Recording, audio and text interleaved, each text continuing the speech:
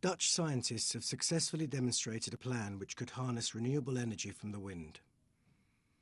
By flying a 10-metre square kite tethered to a generator, a team at the Delft University of Technology produced 10 kilowatts of power.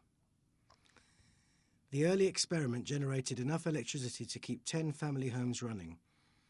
The researchers already have plans to test a 50-kilowatt version of their invention, called ladder mill, eventually building up to a proposed version with multiple kites that they claim could generate 100 megawatts, enough for 100,000 homes. The blades of modern commercial windmills sit around 80 metres from the ground, where the wind speed is almost 5 metres a second. At 800 metres, however, wind speed rises to 7 metres a second. But because the amount of power available from the wind is related to the cube of its speed, blades at the higher altitude could potentially generate 4 times the electricity. It would be virtually impossible to build a standard turbine to take advantage of the wind at 800 metres, but kites could easily get to these heights.